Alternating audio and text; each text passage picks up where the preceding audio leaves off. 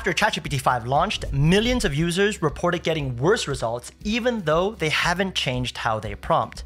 But that's precisely the problem. To be clear, ChatGPT-5 is a more powerful model, so the same prompts should work better, not worse. But 95% of users don't know that OpenAI made a fundamental change to GPT-5's architecture, meaning our old prompting techniques now perform worse in the new model. I spent a month testing GPT-5 with OpenAI's official guides and discovered 5 simple tips that drastically improve our outputs. Let's get started. First, let's quickly cover GPT-5's 2 biggest changes for some important context. Update number 1, model consolidation. So previously, Plus users had access to all these different models. Now they're just 3. GPT-5, GPT-5 Thinking Mini, and GPT-5 Thinking. On the surface, this is great. Fewer options should mean a better user experience, right? But the problem is, because of this consolidation, OpenAI had to add an invisible router that picks which model handles your request. It's like calling customer service. You explain your problem once, and they should theoretically route you to the right department. Except in the case of ChatGPT-5, the router does not work very well. In simple terms, if you just type a prompt and hit enter like before, you sometimes end up with the best models and sometimes with the worst. And since the more powerful models are more expensive to run, it's actually in OpenAI's best interest to let you use the fastest but dumbest option whenever possible. Update number 2, GPT-5 is much better at following instructions. Again, this sounds great, but it's actually a double-edged sword. You see, OpenAI specifically trained GPT-5 with AI agents in mind, and AI agents need to be very good at following instructions. For example, if you tell an agent to insert a new row within a specific spreadsheet, there's no room for error. So the good news is that GPT-5 now adheres to our prompts with extreme precision. The bad news is, unlike previous models, it's a lot worse at guessing what we want when our prompts are vague and poorly constructed. Put simply, if we stick with our old prompting techniques, we get worse results. As promised though, here are 5 tips to fix this, sorted from easiest to hardest. Starting with tip number 1, router nudge phrases. Effort low. In a nutshell, by adding just 4 words to the end of our prompts, think hard about this, we're able to force the invisible router I mentioned earlier to select a higher reasoning model. Jumping into a real-world example, I asked ChatGPT the same question twice. What are the pros and cons of putting my cash in a low-cost index fund versus a money market account? First, without the nudge phrase, and then with the nudge phrase. Comparing the outputs, you'll see a few key differences. First, you'll know that deeper reasoning was triggered when you see this thinking indicator showing that ChatGPT thought for a set amount of time. Second, and this is extremely nuanced and important, the deeper reasoning output will almost always include second-order effects we hadn't considered. In this example, GPT-5 gave a much better answer with more thinking time. Right off the bat, it tells me what each one is, pros and cons at a glance, and most importantly, how to choose between the two, right? None of that was actually available in the original output. So as a rule of thumb, always trigger more reasoning for high stakes tasks where missing second order effects could really hurt you. Pro tip, I found 3 phrases to reliably trigger deeper reasoning. Think hard about this, think deeply about this, and think carefully, in contrast with, this is critical and this is very important. Phrases others have mentioned but didn't work in my testing. And I think the reason why is because GPT-5 follows instructions literally, right? The word important is vague, whereas think hard is very explicit. Pro tip number 2, Plus users with access to the thinking model will still benefit from this tip, though free users will see the biggest improvements. Quick side note, if you're serious about mastering these techniques, then I highly recommend checking out HubSpot's free playbook on prompt engineering. It's full of evergreen techniques that complement the tips from today. For instance, I love their focus on building systems and not just one-off prompts, because no single prompt will get you from 0 to 100, but chaining multiple prompts into a workflow will. For example, if the objective is to accurately categorize customer feedback, you'd first have AI analyze past examples to extract the patterns, then test those patterns on a small batch to verify accuracy, and only after that validation do you unleash it on the full dataset. If you want to learn more practical strategies, I'll leave a link to the free playbook down below. Thank you HubSpot again for sponsoring a portion of this video. Moving on to tip number 2, the verbosity control, effort low. Going back to ChatGPT's invisible router, in addition to determining reasoning depth, it also has a separate verbosity setting that controls output length. Put simply, just like nudging the router toward deeper reasoning, we can use specific phrases to control exactly how long or short GPT-5's outputs are. And after extensive testing, I found 3 power phrases we can use daily. First up, low verbosity outputs work best when we need only critical information. For example, I asked ChatGPT to draft a Slack message with an update to our CMO. Without a control phrase, the output is fine, but too long for a Slack message to a C-level executive. But when I added, give me the bottom line in 100 words or less, use Markdown for clarity and structure, the result was much better. Moving on, medium verbosity works best when we need key takeaways plus context. For example, I need to explain in a team meeting why click-through rates dropped when conversion rates are up by 30%. The team needs more than just the numbers, they need to understand what's happening and what to do about it.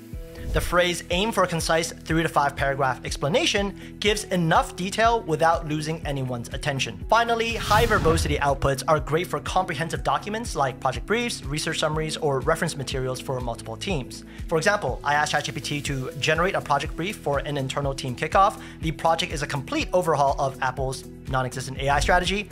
And here's a key phrase: provide a comprehensive and detailed breakdown, 600 to 800 words. The word count is optional, but I found GPT-5 to handle specific word counts much better than previous models. I'll throw the 3 reusable phrases down below for you to copy, and if you watch my AI habits video, you'll also know to add them to your text expander app for easy access. Now, let's take it up a notch with our first medium effort tip. 95% of users don't know OpenAI has an official prompt optimizer tool that rewrites our prompts for GPT-5. Here's how it works. I paste a prompt designed to help me prepare for my next performance review. Click optimize, wait for a minute or so, and we can speed this up.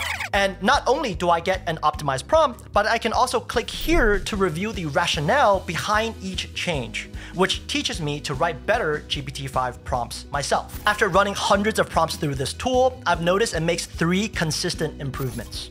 First, it adds structure. If the original prompt is just a bunch of text, the optimizer breaks it down into logically distinct sections. Second, it eliminates vagueness. For example, the reason for the change here was explicitly stated that all arguments should be based on provided achievements. Third, it adds error handling. When your prompt has contradictions or missing information, the optimizer adds reminders to ask for clarification. This is a medium effort tip because you need to create a separate developer account with OpenAI that's different from your ChatGPT account, and you need to add a payment method. Don't worry though, I've got a free workaround that works just as well. All you gotta do is to use this meta prompt with ChatGPT-5. You are an expert prompt engineer specializing in creating prompts for AI language models, particularly, and we can change this to ChatGPT-5 thinking model. Your task is to take my prompt and make it better, blah, blah, blah. Here's my initial prompt, and you paste your initial prompt. This works really well because according to OpenAI, GPT-5 is extremely good at critiquing and improving its own instructions, which is a theme we'll see again later on. Pro tip, add this meta prompt to your text expander app so you can quickly access it like this. So you basically have OpenAI's prompt optimizer tool available for free. By the way, I have a free AI toolkit that cuts through the noise and helps you master essential AI tools and workflows. I'll leave a link to that down below. Tip number 4, create an XML sandwich. Effort, medium. If you end up using the meta prompt from just now, you notice that sometimes the optimized prompt will have these weird angle brackets wrapping different sections of the text. These are called XML tags, and OpenAI themselves recommend organizing your instructions this way. Taking a step back, if you've ever typed something like context, here's the background, task, do this thing, then you're already familiar with the concept of structuring your prompts. But with GPT-5's surgical precision at following instructions, this structure is now critical. Think of XML tags as labeled boxes. Instead of dumping everything into one paragraph and hoping GPT-5 figures it out, you're explicitly labeling each component. This is background information, this is the task, this is the output format. For example, instead of saying, help me prepare for a product manager interview, here's all the background information, and then dumping a wall of text, we should do something like this. The task is, act as a hiring manager, and based on my resume and job description, ask me 3 questions I'm likely to face, right? And then here, I'm just gonna paste my resume.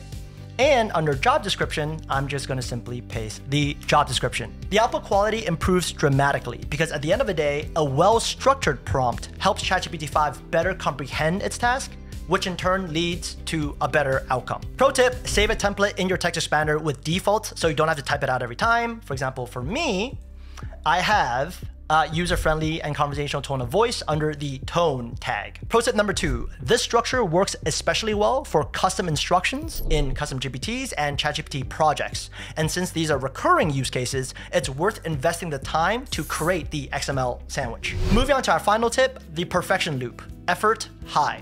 Remember how GPT-5 excels at critiquing itself? Well, OpenAI actually recommends we exploit this. In practice, this means instead of accepting GPT-5's first response and manually asking for improvements, you tell it upfront to create its own definition of excellence, grade its own work, and keep iterating internally until it achieves the best result. Imagine hiring a designer that grades their initial draft against their own quality checklist, decides it's only a 5 out of 10, redesigns it, but version 2 is still only 7 out of 10, and they keep going until they score a 10 out of 10.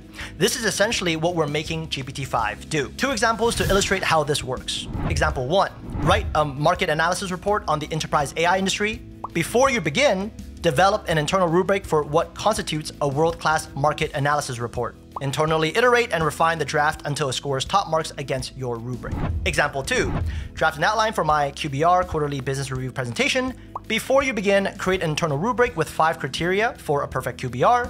Then use that rubric to internally iterate the outline until your response scores 10 out of 10. Pro tip, don't worry, you don't have to write custom iteration instructions every single time. I have a universal perfection loop you can paste to the end of any prompt, and I'll share this down below. Now, some of you might be wondering, Jeff, we went through a lot today. When should we use this versus the other tips?